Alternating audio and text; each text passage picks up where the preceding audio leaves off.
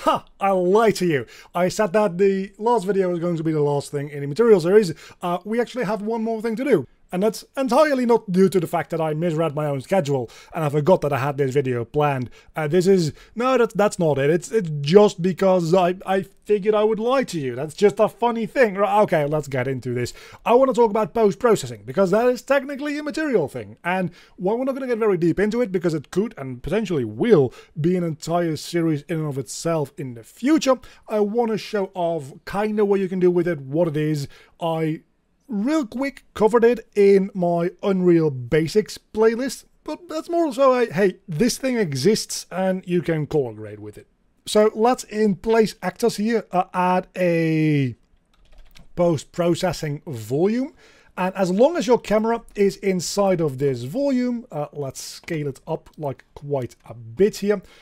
Whatever you set this processing volume to do will affect the rendering of your camera. So for the most part, we can do things like adding bloom, changing the exposure, changing some of the color grading stuff. So we can say, hey, as long as we're in here, we want the temperature to be a lot like warmer. So now, as long as we're in here, everything is going to feel a little orange, and then when we exit out, it's normal again, and so on and so forth. We've probably covered this, you've probably seen this before, I don't really care about it. One other thing is we can set this to being boundless or infinite extent, unbound, and now it will just always affect the entire world. So even though we're outside it now, if I go and change the tint, it will become more green or magenta, even though we're outside it. So that's kind of a cool thing you can do. We're not going to be talking about all of the color grading stuff here today.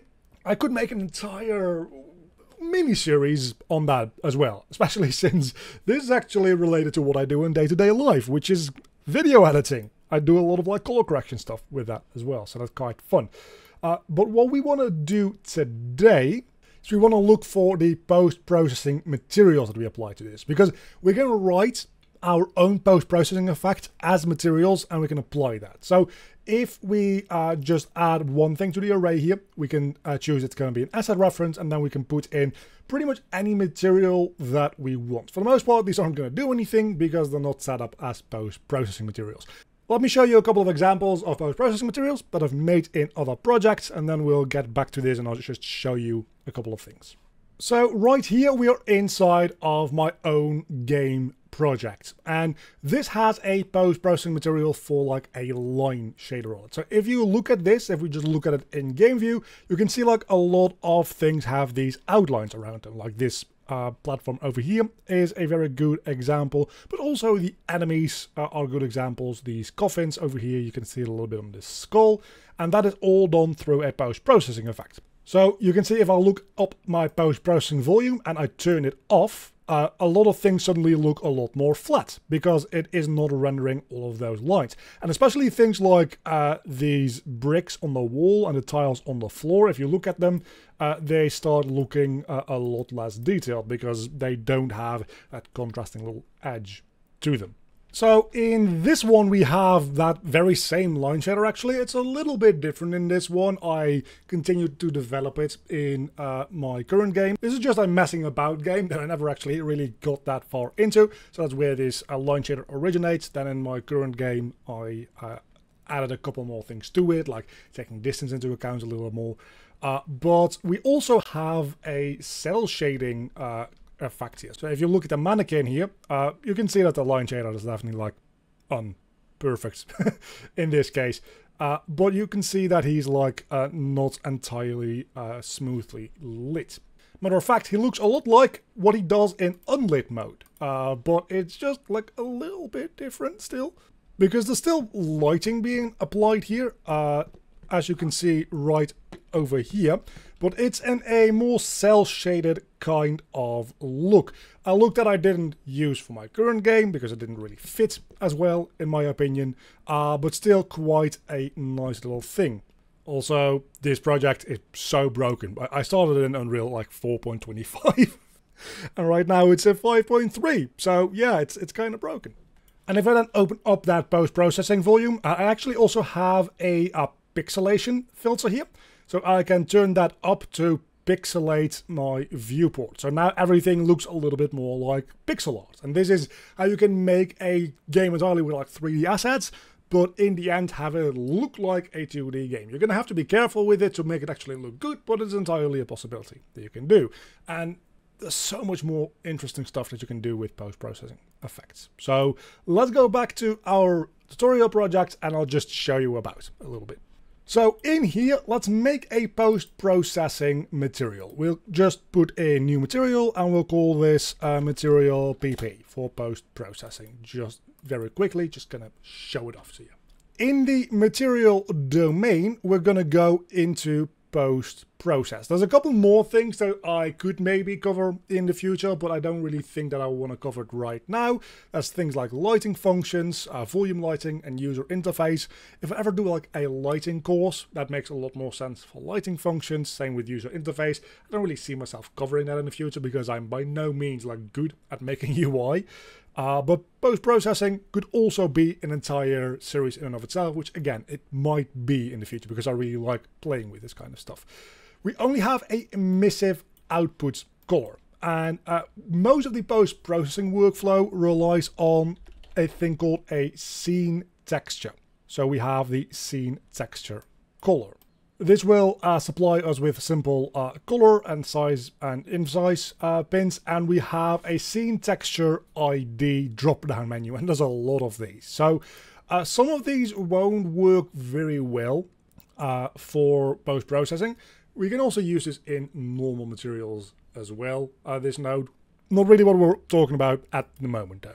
Because what we can use is post-process input 0, 1, 2, 3, 4, 5, and 6. And this is, if you hover over it, it says this is the first post-processing pass. So if we just hook that up, that's literally just your scene texture.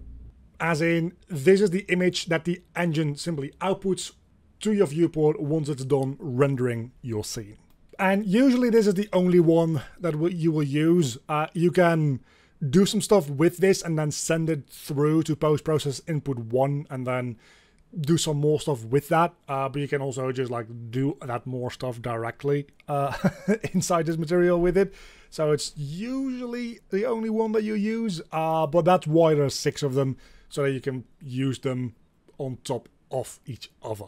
I guess technically speaking, you can then send it off to another material to do something with. Never really done that, but it is something that you can do. So post-process input 0, again, is just the thing that the camera renders. And now, if you want to add something like cheap contrast, just like a contrast thing through post-processing, when we add that, you can see it becomes a black and white image because cheap contrast only works on the grayscale. So what you want to do is we want to then multiply that by the original again, so that this is now the luma values.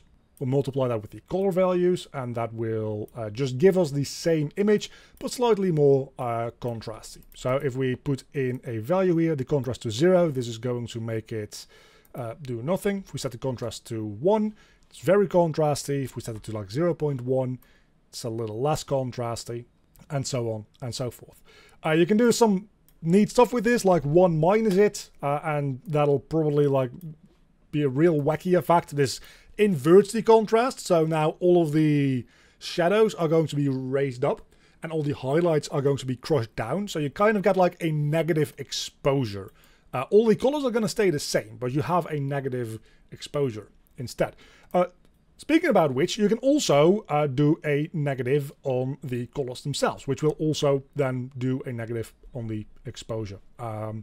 So we can 1 minus the outputs directly and put that into the emissive color, and that will just make a negative of whatever we have. But now you can see the exposure is also getting flipped, not just the color channels. So if we want to have all of the colors being flipped but have the exposure remain the same, what we do is we just invert the colors, add a little bit of contrast, invert that exposure, and then multiply that together. So both are negative, so the exposure is going to be positive.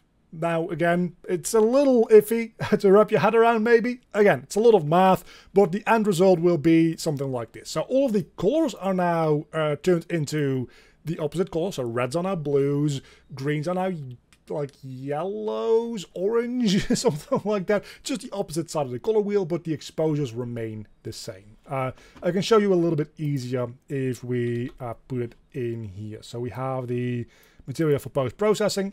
When we apply that, it takes a moment to calculate. Do make sure that you press apply here to compile it. So now you can see all the exposure remains the same, but the colors are the other way around. So again, these used to be, that's my other project. These used to be purple, now they're green. That's the opposite of green on the color wheel. It's purple, of course. So they go back and forth between like green and yellow now, I guess. So this is a much more pleasant version of turning something into a negative image, because it's still using the proper exposure. So that's quite a fun thing to do, but we can do much more with the post-processing as well than that, because we have a couple of things here. So we have, for instance, only the base color. We can just output the base color of whatever we're working with. So now, even though we're in lit mode, we're only seeing the base color of everything. And this is actually the way that my cell shading works in that project that I just showed you. Because what it does, real quick rundown, is it uses the base color and then it multiplies that with a cheap contrast version of the actual output. And then it like clamps things so that you get this like banding. You have like 3 or 4 different shades that things can be. And we simply just use the base color and then like base color multiplied by, I don't know, like 1.4. And then another one with like base color multiplied by 2 and so on and so forth. So that's how you can make a decent cell shader. What else do we have? We can just like display the metallic value of everything in our scene. And as you can see, now we just got an output of only the metallic value of the entire scene. So if you, for instance, want to apply certain effects only to things that are metallic for whatever reason, you can very much do that. Same thing with the roughness, material ambient occlusion. You pretty much have access to render passes for all of these separate layers of information.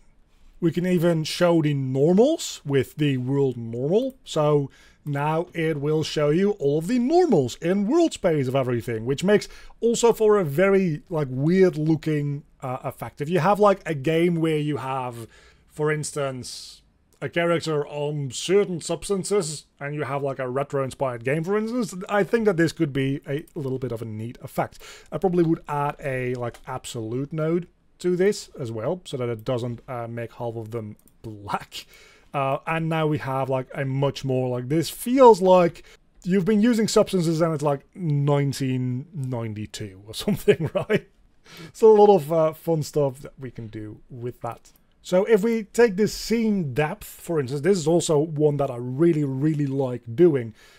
We want to divide that by a number, and that creates this kind of foggy effect. Because what this is doing is it is giving you a number between 0 and infinity of how far away any given pixel on your screen is from the camera. So when we are very close up to something, it's going to be rendered as black, but the further away it is going to get rendered as something closer and closer to white. And once it reaches a value of 1, it will be fully white. And the value of 1 in this case will be 2000 units away. If we set this to like 7000, then a value of 1 won't be until something is 7000 units away. So the gradient will be a lot more smooth and subtle. And for instance, this is the thing that is used to make that line shader. What you're doing is you're comparing every pixel on your screen to the pixel next to it. And if the scene depth is significantly different, that means that there is a distance between those objects, meaning that they're separate parts of an object or separate objects altogether. So we render a black pixel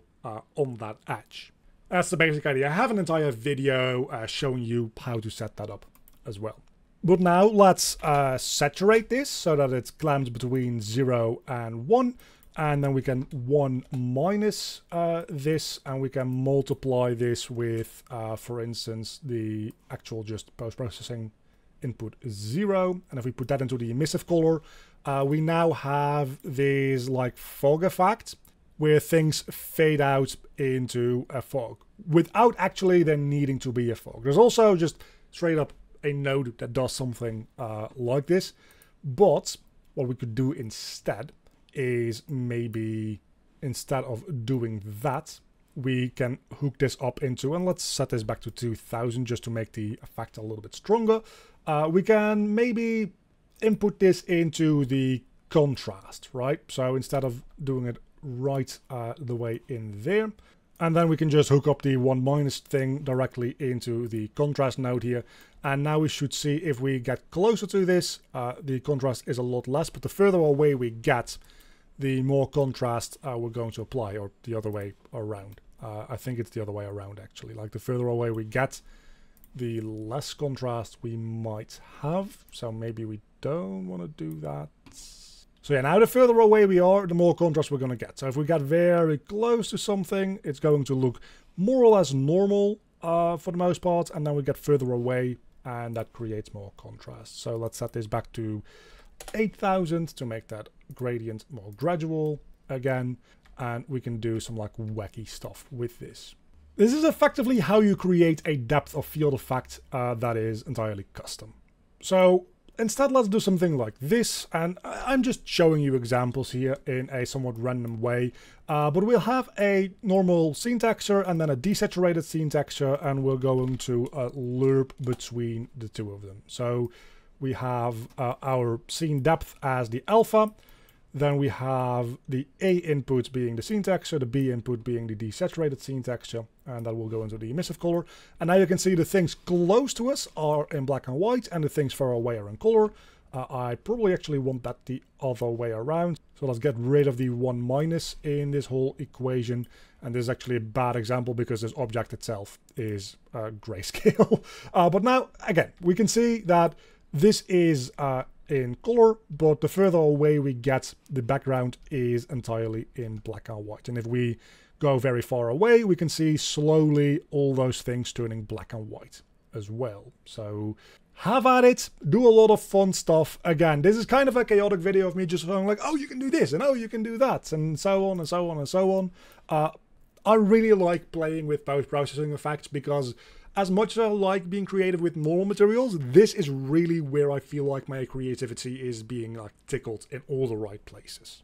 Specifically with the scene depth node. As you could probably tell, I really, really love using this node for different things. So again, we're probably going to do a post-processing series at some point in the future. It's not going to be like a 15-part series like this one was. It's going to be a little bit shorter, but we'll play around a little bit with some of the things in a more structured and less chaotic way than we did in this video, because I'm entirely aware that this is very chaotic, and that is just what we're gonna have to deal with. I suppose you can see this as a bonus video, because I told you that the series was over, and then it wasn't, but now it really is. So next time, we're gonna be doing something else. Whether it be the post-processing, the particles, or something else entirely, I'm not entirely sure yet. I'm sure we'll figure it out.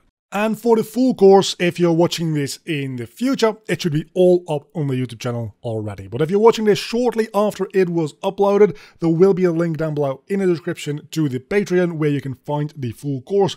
And a very big thank you to all of my Patreons. You can see them on screen right now. If you want to help out supporting the channel, there's a link down below in the description to the Patreon page. A huge thank you to my Cave Student tier supporters, Earl Monseval Erno, and my Cave Digger tier supporters, Sergey Thomas,